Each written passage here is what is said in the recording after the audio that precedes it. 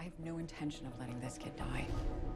Yes, hi, this is Detective Kate Beck at NYPD. I'm trying to get a hold of a Paul Deschiles. Where? He's at the planetarium.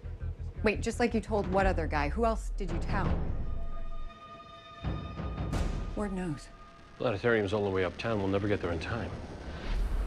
The cosmos is vast and glorious, more wondrous than we can fathom.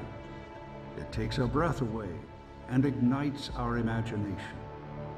It is the essence of time itself, the past, the present, and the future. It's an enigma, seemingly impossible to grasp, and yet we pursue its mysteries.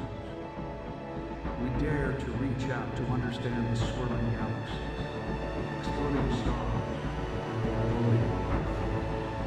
time ceases to exist. It makes us continue gasping, gasping.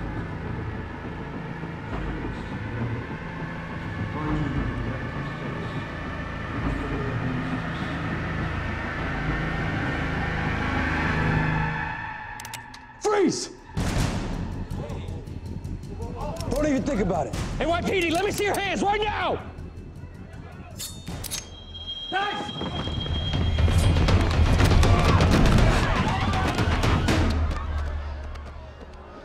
You okay, kid? If nothing Doyle said was true, why else would Ward target the child? I think we can answer that. I'm the one who alerted security to Ward's behavior at the Energy Conference 6 years ago. They stopped him because of me. It looks like this was all just about revenge. I'm just sorry it cost Dr. Wickfield his life. You know, the talk he gave at that conference rocked my world. If it wasn't for him, I'd probably be doing something completely different with my life. Come on, man. I'll walk you out. So, there is a simple explanation after all.